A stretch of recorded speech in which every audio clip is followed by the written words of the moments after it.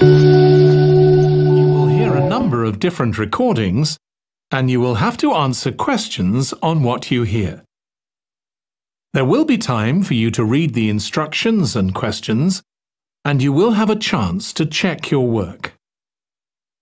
All the recordings will be played once only. The test is in 4 parts. At the end of the test, you will be given 10 minutes to transfer your answers to the answer sheet. Now turn to Part 1.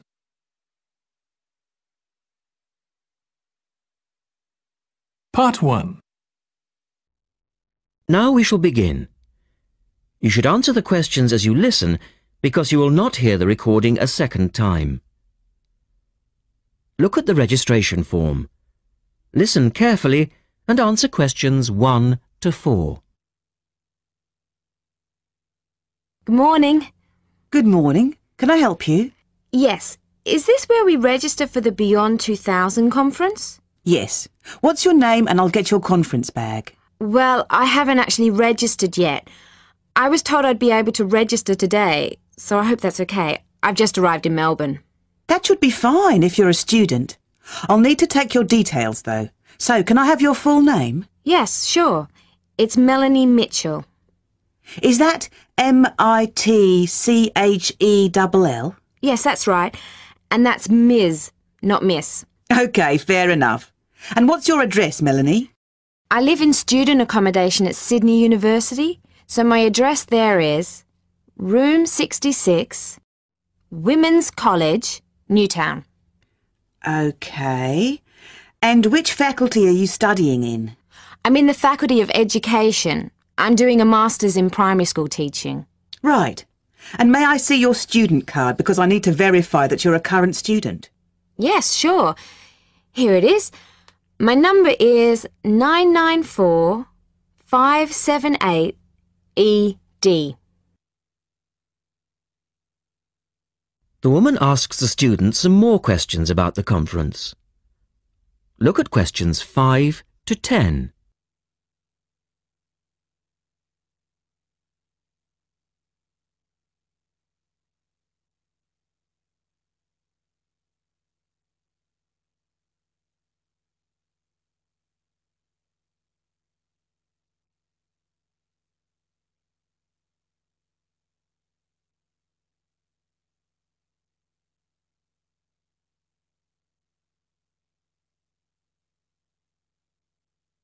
Now listen to their conversation and answer questions 5 to 10.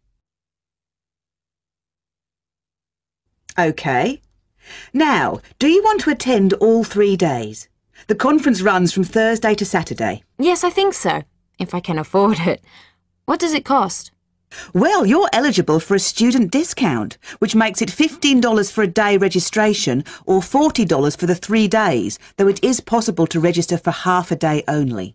I'll register for all 3 days, please. Good. Now, will you be requiring accommodation while you're here in Melbourne? Yes, I suppose I will. What's available? Well, we have several levels of accommodation. You can share a room with another student for $25 a night. Or you can have your own room but share the bathroom. I believe it's just down the corridor. That's $45. Right. Or you can have a single room with your own bathroom. I don't mind sharing a room. On second thoughts, yes, I do. I'll have my own room, but I'll share the bathroom. Right. Now, the conference fee does not include meals, though you do get tea and coffee in the breaks. Shall I put you down for lunch? That's an extra $10 a day. And there's the conference dinner on Friday night, which is $25. Oh, and what about breakfast? Hang on a minute. It's all starting to sound rather expensive. I'll have the lunch, but not the dinner or breakfast, if that's okay. Perfectly okay. Now, a couple of other things. There are a number of special interest groups organised. They're known as SIGs, and you're asked to nominate your preference. They'll take place on the Friday afternoon and Saturday morning, but they're filling up quickly, which is why you need to nominate now. Right. What are the SIGs? Well, there are 6 altogether. Let's see. On Friday, you have a choice between computers in education or teaching reading skills. Or a session on catering for the gifted child. Oh, they all sound interesting. But technology in the classroom is really my area of interest, rather than reading. So I'll go for that. I can probably read up on the gifted child topic myself. Right. And then the Saturday options are a session on cultural differences, or there's music in the primary curriculum, or you could go to the one on gender issues in the classroom. Wow! Can I go to them all? They all sound fascinating. Afraid not. Well, I'm really interested in how boys and girls behave differently, even when they are very young, so I'd better opt for the third session, even though the cultural differences SIG is probably really interesting too. Right. And the music option would be interesting. And how would you like to pay? We accept most credit cards or bank cheques, but not personal cheques, I'm afraid. Been caught out too often before. And cash, of course. We never say no to cash. I'll have to put it on my card because I don't have enough cash on me right now. That's fine. Enjoy your time here with us in Melbourne.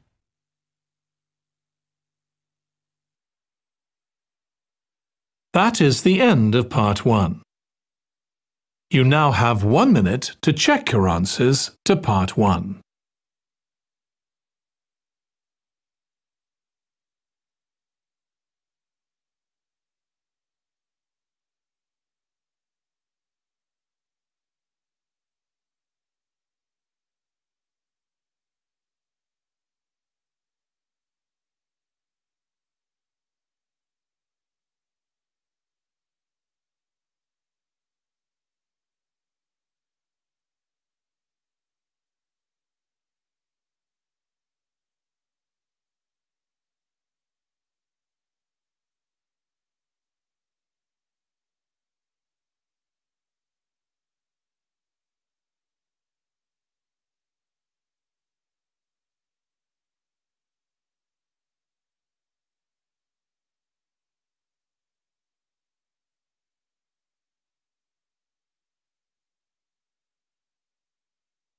Part 2. You will hear a woman talking about a number of different beaches to a group of tourists. First, look at questions 11 to 20.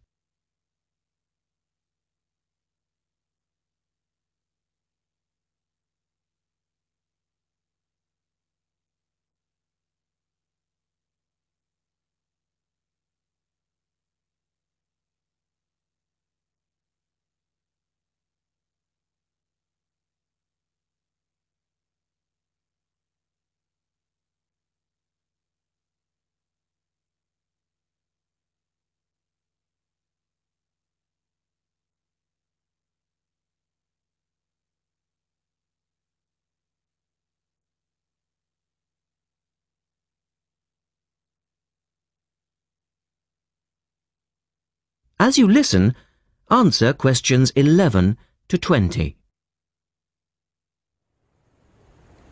Right, let's move on to the beaches here, which are absolutely beautiful.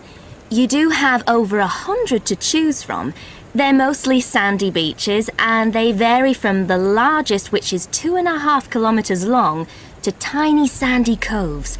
But there are a few that I'd really recommend you to visit. So, looking at this pamphlet, first of all, there's Bandela Beach. This beach is 1 kilometre away from the old fishing village of Bandela, which is a beautiful spot. If you park in the car park behind it, there's a small path which leads down to the bay. It's very pretty because the whole beach is backed by pine trees, so it's very sheltered. The beach itself is very clean and the water is shallow and safe. That, together with the soft sand, make it an ideal beach for children and non-swimmers. A little further round the coast, again to the east, in the eastern corner of the island, is the spectacular Dapolata Beach, which is basically a long inlet. The land around this beach is marshland. It's all marsh, and there's a stream which winds through it, and the stream goes into the sea. And the beach has lovely pale gold sand. Access to this beach is quite tricky, and not for the less energetic. You have to go down a long flight of steps, 190 to be exact. But you'll be relieved to know that there's also a road which winds down to a car parking area. When you're level with the sea, there is a handful of shops and bars, and you can hire some beds and umbrellas.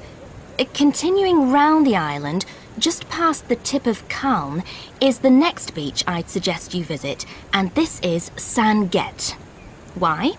Because there isn't a beach longer than this on the island. If you want to know, it's exactly 2.5 kilometres long, and that's a bonus because it means it never gets overcrowded. It has golden sand and clear blue water shelving into the sea. There are several beach restaurants to choose from, and water sports are available when the water is calm. But check first. This beach operates a flag system, as the sea can get rough, and you should always swim between the flags. There's a large car park which gives you easy access to the eastern end of the beach, but the western end is much quieter and more wild, as it is harder to reach. Blanaka is another popular beach, just in the northwest corner of the island. It has incredibly white sand and sparkling water. There is ample car parking here and plenty of bars and restaurants. Blanaka has white cliffs all around it, and for those of you who'd like a little more to do than just lazing on the beach, there are caves here which you can explore in the cliffs, and you can also dive into the water from rock platforms along the side of the cove. Well, my final recommendation for today is Disador. Now, this beach isn't quite as easy to get to as the others I've talked about. It's quite a remote little beach, tucked away here next to Blanaka. You can reach Disador by a steep slope which goes over some sandbanks. The beach itself is small and pretty, with reddish-coloured sand and some stony areas on its eastern side. Despite being quite small, the bathing is good, and you can also go fishing here from the rocks at either side. It's a good idea to take some food and drink with you if you decide to go here, as there's only one little bar which isn't always open.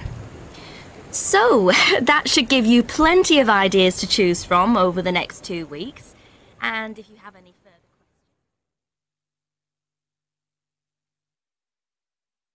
That is the end of part 2. You now have 30 seconds to check your answers to part 2.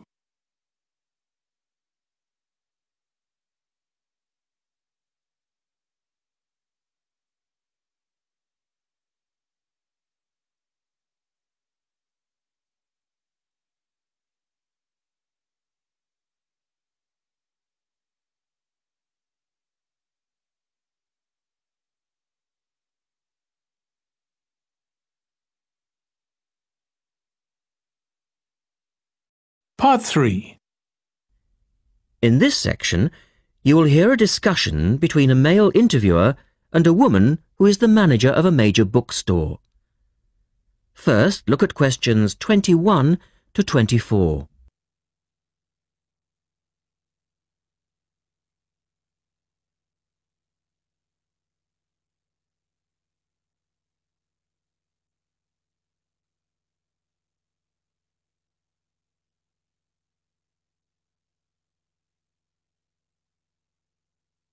Now listen to their conversation and answer questions 21 to 24. The start of a new academic year is a challenge for booksellers. Lee Rogers talks to one major bookstore manager. Jenny Farrow, you're the manager of Dalton Books, and you sell an awful lot of books to students, don't you? Yes, we do. How do you manage to make sure that you're going to have the books students need when all the new courses begin? Basically, we make preparations long before they arrive. Like all other major book retailers, we have a database of information. And using that, we contact course conveners in May and ask them to send us their book lists. How many books are we talking about? For one course? Yes, as an example. An average course requires about 30 books. We ask lecturers to indicate whether a book is what we call essential reading. You know, the students simply have to get it, or whether it's what they would term recommended reading, or whether it's just a supplementary text that they tend to refer to as background reading. What about predicted buyers? It's not a perfect system, unfortunately. If a lecturer tells us that he expects us to sell 100 copies of a book, we know that we could actually sell anything from 50 to 150. That's why in practice, when it comes to ordering, it's a lot safer to go by the previous year's sales figures, if that's possible, of course, if we've sold the book before. We also build other factors into the equation, including the type of course that the books are for, the student's year group, and a measure of our own judgment. And these criteria make a fairly accurate guide? As accurate as we can be, yes. Look at questions 25 to 30.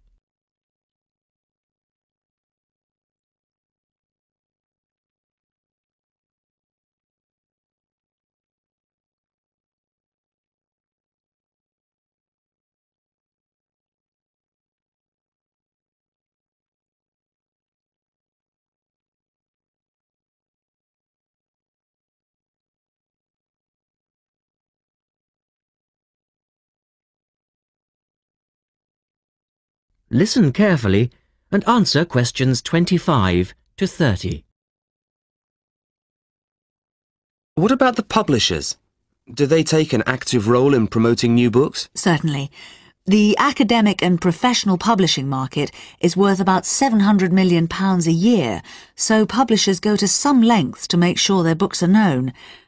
The standard procedure they use is to mail out catalogues to lecturers or colleges and universities. That's been the main form of promotion for years. Now, of course, they can also post details of new or revised works on websites.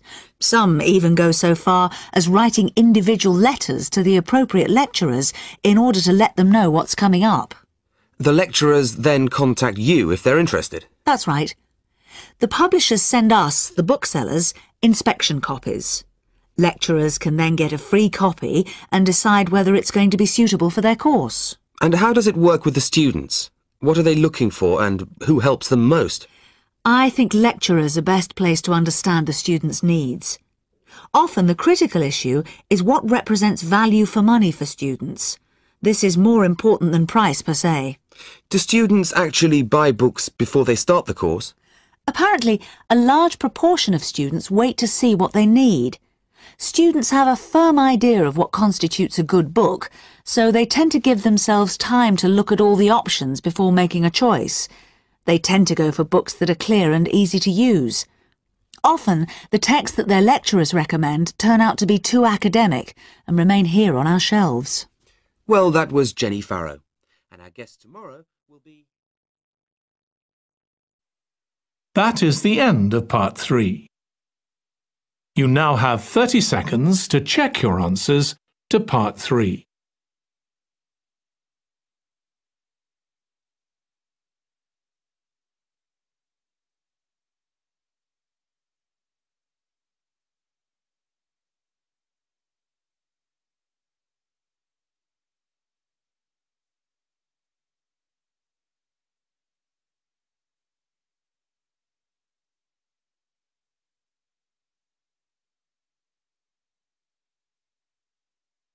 Part 4. You will hear Rebecca Bramwell, an artist and illustrator, giving advice on how to get your first job or commission as an artist. First, you have some time to look at questions 31 to 35.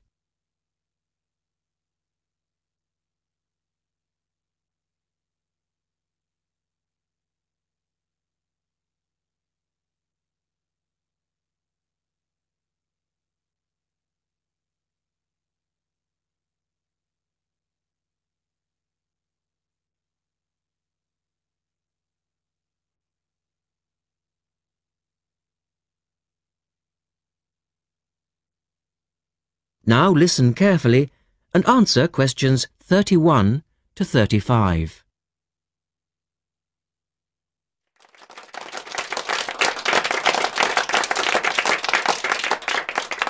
I'd like to introduce Rebecca Bramwell, an artist and illustrator who has come along today to talk to you all about getting your first job or commission as an artist. Over to you, Rebecca. Thank you for inviting me. I remember when I graduated back in 1983, I was very excited about getting my first commission.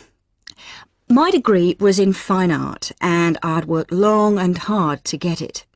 I was an enthusiastic student, and I never found it difficult to find the incentive to paint. I think as a student you're pushed along by fellow students and tutors, and the driving force is there. However, when you leave college, you find yourself saying things like, "I'll have one more cup of coffee and then I'll sit down to work." I hate to admit it, but I say it myself. Suddenly, it isn't finding the inspiration or getting the right paper that's a problem. It's you. In my view, there are a number of reasons why this happens. It's a real challenge making a decent living as a new artist. You have to find a market for your work. Often you work freelance and need to take samples or portfolios of your work from place to place. These experiences are common to a lot of professional people. But artists also have to bare their souls to the world, in a way. More than anything, they want praise. If people don't like what they create, then it can be a very emotional and upsetting experience hearing them say this. I began to realise that these problems were preventing me from having a career in art, and so I decided to experiment.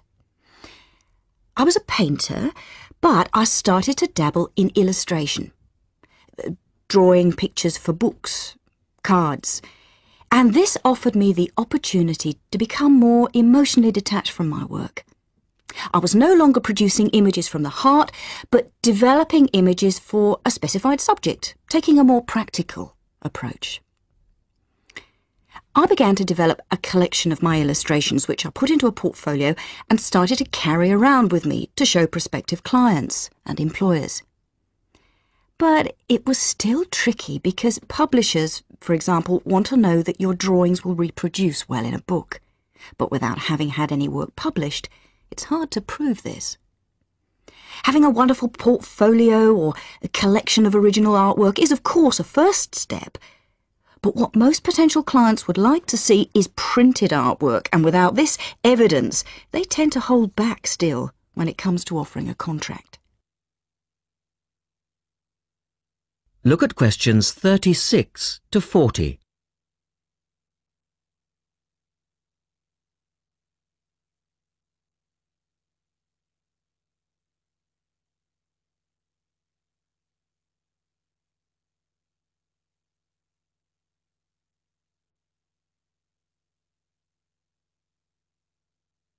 Now answer questions 36 to 40. Well, I overcame this problem in two ways. And I suppose this is my advice to you on preparing your portfolio of your best work. The first way was by submitting my work for a competition. And the one I chose was for a horoscope design and was sponsored by a top women's magazine. There are a few of these competitions each year, and they offer new illustrators an opportunity to showcase their work. The other approach I took was to design and print some mock-up pages of a book. In other words, I placed some of my illustrations next to some text in order to demonstrate how my work would look when it was printed. Perhaps I was lucky in that I had taken a degree that provided me with all-round creative skills so that I could vary my style and wasn't limited to a certain technique. Now, I think that is important. The art world and many other creative fields do try to pigeonhole people into snug boxes with an accompanying label. Now, I think you should try to resist this if you feel it happening to you. If you don't, you'll find it difficult to have new work accepted if you try to develop your style at a later stage in your career. Nevertheless, when you start out, and particularly when you're going for an interview, it's important not to confuse people by having a lot of different examples in your portfolio. One remedy for this is to separate your work into distinct categories. In my case, I did this by dividing my design-inspired illustrations from my paintings.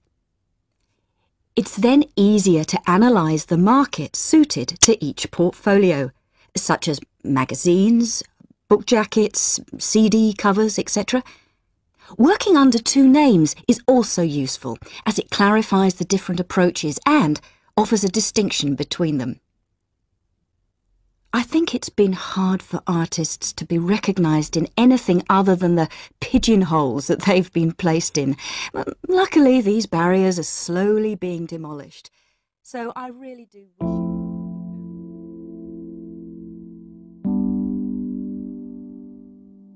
That is the end of Part 4.